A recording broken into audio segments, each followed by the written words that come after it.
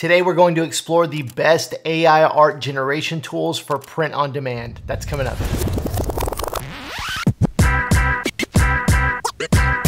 Hey, what's up everybody, and welcome back to the channel. Thank you so much for watching today. Let's dive in. If you're not familiar with AI, let's start off by just talking a little bit about what's happening with AI and how you can use it. So AI obviously stands for artificial intelligence, and there are new tools coming out on the internet, new softwares and new tools that you can use that utilize the power of AI to accomplish different things. The most popular AI tool is called ChatGPT, and you can go on and you can basically just talk to it and ask it anything, ask it for inspiration, ideas, ask it to tell you stories or write books for you. I mean, you can do some crazy things with it, and it's been exploding in popularity. But one of the coolest ways that you can use AI that has just been exploding as well is through art generation. So actually typing in a text prompt and then getting out a piece of art. And there are many tools that have come out that you can use to do this. Some are better than others. And today I want to talk to you about 3 tools that you can use for print on demand specifically. And we'll break down kind of the ins and outs of these and how you can use them in your own business. Over the last month or so, as I've been exploring how AI can be used for print on demand, I have to be honest with you, my mind has been blown a little bit. And this video today is not sponsored by any of these tools or anything. So these are all just my personal opinions. But I went into this thinking that maybe AI wasn't at a point where it could really produce things that could be used to sell and make money. And I was completely wrong. Now, don't get me wrong, some tools are better than others. There are definitely AI art generation tools that just aren't really on par yet, but I've been able to find some of them that are better than others. And you can absolutely use these art pieces for print on demand and so many other things. But today I want to talk specifically about how you can use them on print on demand. One thing to note before I show you how these work is that from everything I've read and all the research I have done, these are 100% unique art pieces that can be used commercially. You can put them on products, you can sell them for profit. There is no like copyright, trademark, that comes along with these images that you get generated from AI. Now that being said, you do want to be conscious of copyrights and trademarks that might be held by companies like Disney, for instance. You can't go to AI and put in a Disney character and then sell that piece of art with print on demand. That is going to be trademarked by the Disney company.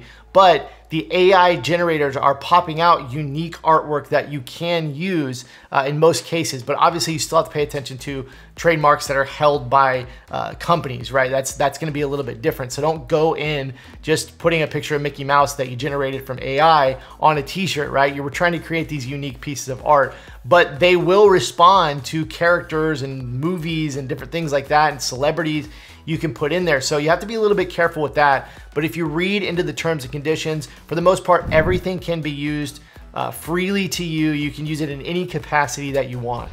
The 3 AI art generation tools I want to show you today are Canva's text to image, Dall E 2, and Midjourney. Let's start with Canva. And what I'm going to do on all 3 of these AI art generators is I'm going to basically put in the same prompt, and I'm going to try to get something that's usable for print on demand from this same prompt. Now, so far, Canva has been my least favorite of these 3, but I wanted to show it because I know so many people already use Canva, and this might be something you want to play with.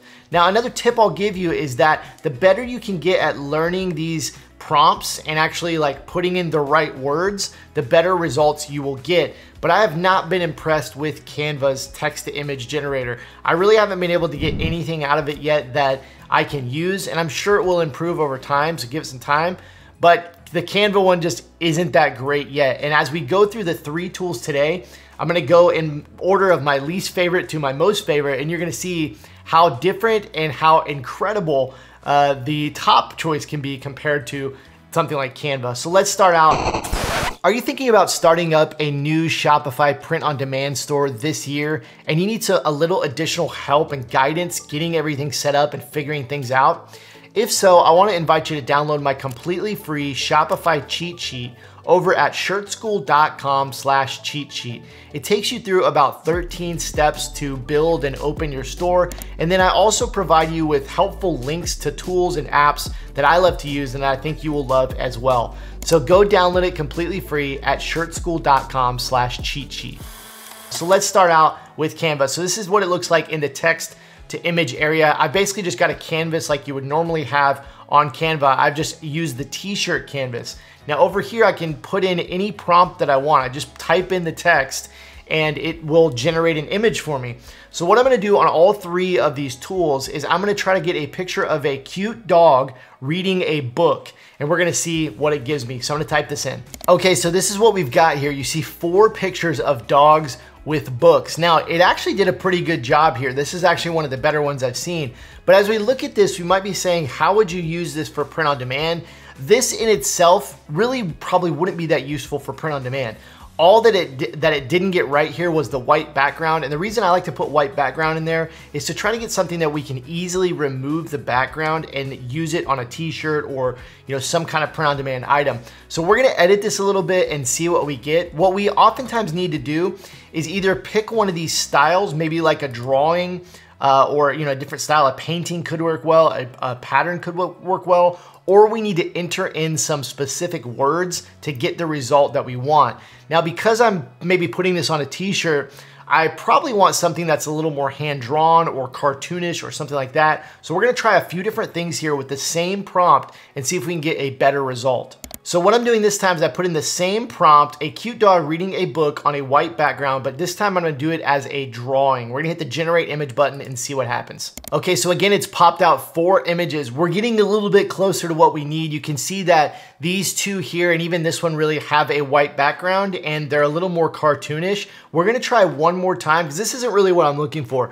I'm trying to get kind of a cartoon drawing of a dog reading a book, maybe facing forward, maybe wearing glasses or that kind of thing. And so I'm not really getting exactly what I'm looking for here. So I'm gonna try a little bit more words, just try one last time to see if I can get closer to what I want. So this time what I'm putting in is a cute dog wearing glasses, reading a book on a white background. And I also use the words cartoon and sticker. And I wanna see how it responds. I'm going with drawing again because that got me a little bit closer. Let's hit the generate button and see what we get. Okay, so we got 4 more images. This was the closest that we've got. And we're right on the line of getting something that we could use. It's not exactly what I'm looking for. The closest one would be this one right up here at the top right. This is really the only one that we can maybe use on a design, but you can see because it is AI, the legs are kind of like going through the book. So it's kind of on that line. Now I will say what's cool about Canva is if you can get a workable image here that you can actually use in a design, you can just click it to pop it right into your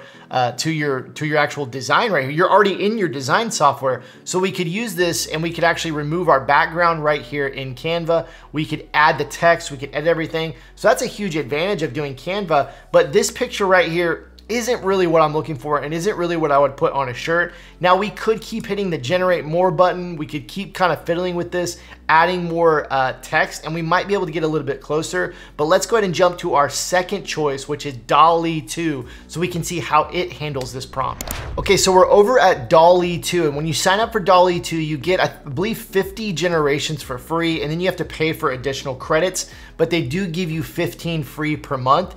And in exploring their terms and conditions, I don't see anything that restricts you from having multiple accounts. So if you want to try creating a few accounts with Dall E, you might be able to get a few more generations out of it.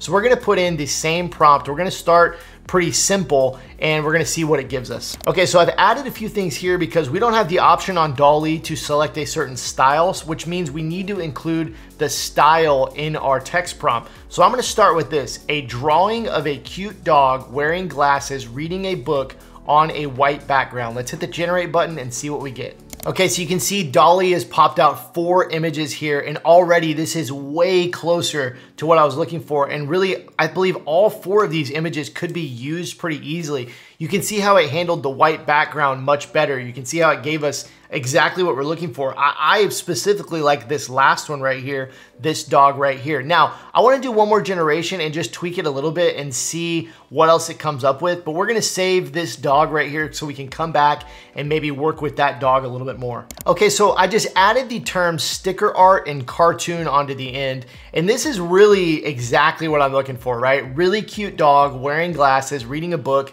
You don't see much that is like out of place or was generated wrong. I think any of these could easily be used on a t-shirt design or a print-on-demand product, but I wanna show you a few quick, really cool things about Dall E that really make it unique and set it apart from the other art generators. If we click into the photo that we want, we actually have a couple of options. We can download the high quality image, so then we can pop it into Canva or pop it into Photoshop, remove the background, start adding text and different things to it. But we also have a few options up here. We have edit and variations.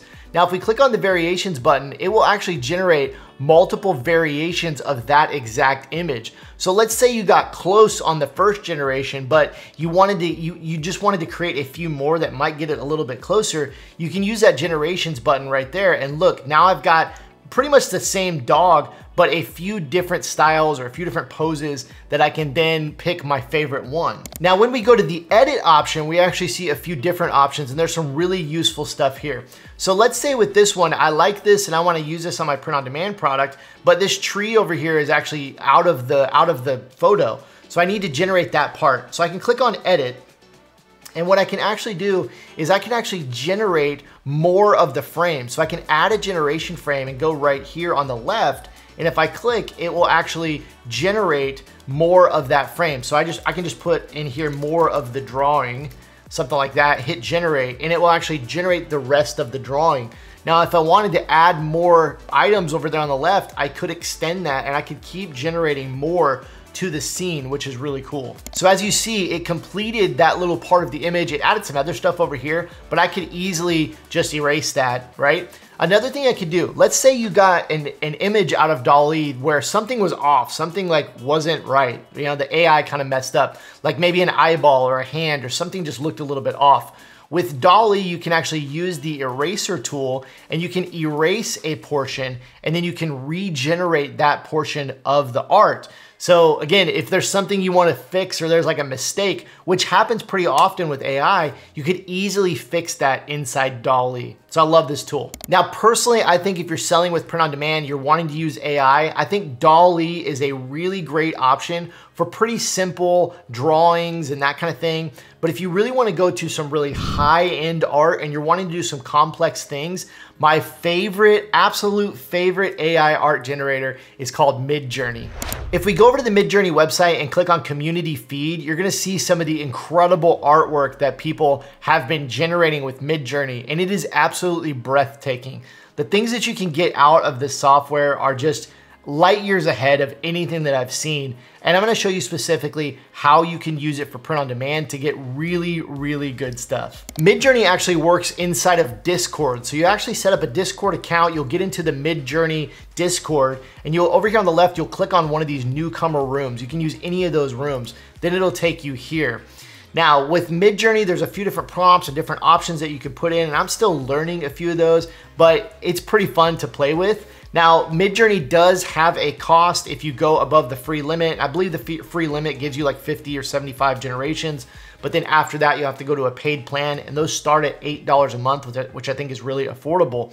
So what we'll do on Midjourney is we're gonna put in the same prompt. What we do on inside Discord for Midjourney is we put /imagine, and that's how we have to start our prompt. And then we're gonna type in the same prompt that we've been asking the other generators. So you see here, I put in the same thing, a drawing of a cute dog wearing glasses, reading a book, white background, but I added a few Midjourney specific prompts.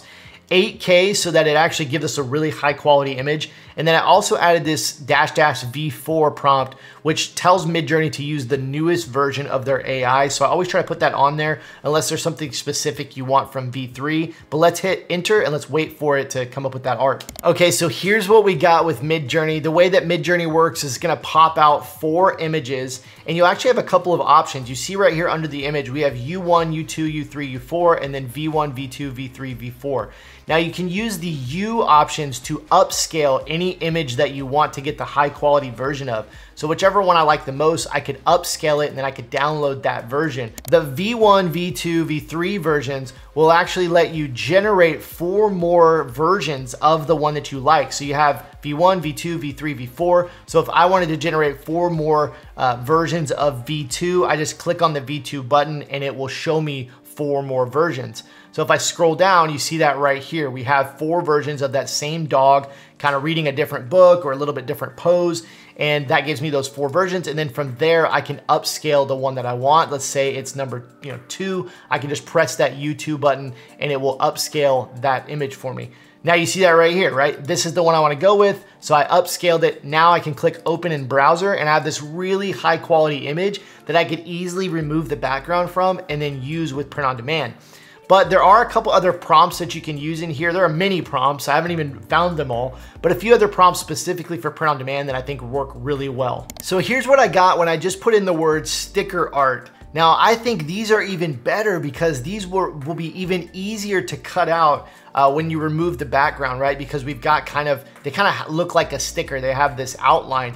So this is awesome, right? This could easily be used for print on demand. All that I need to do is upscale the one that I want, or if I want all of them, I can upscale all of them, pop those into something like Photoshop or Canva, remove the background, and then I can just add the text that I want, or I can just sell these as is. But all I need to do is just upload the design to print on demand to any product I want, and I'm ready to start selling. So I'm sure you can see how this saves a ton of time and money for print on demand sellers. We used to have to hire designers or spend hours designing ourselves, or maybe buy little art pieces and elements from something like Etsy. And now we can create original art within seconds with these amazing AI tools. So I'm excited to hear how you are going to use AI in your print on demand business. Let me know in the comments. If you like this video today, just tap the like button. Just takes 1 second and helps us get this content out to more people. Also consider subscribing to the channel and hitting the bell icon. That way you can get notified when new videos release. See you soon.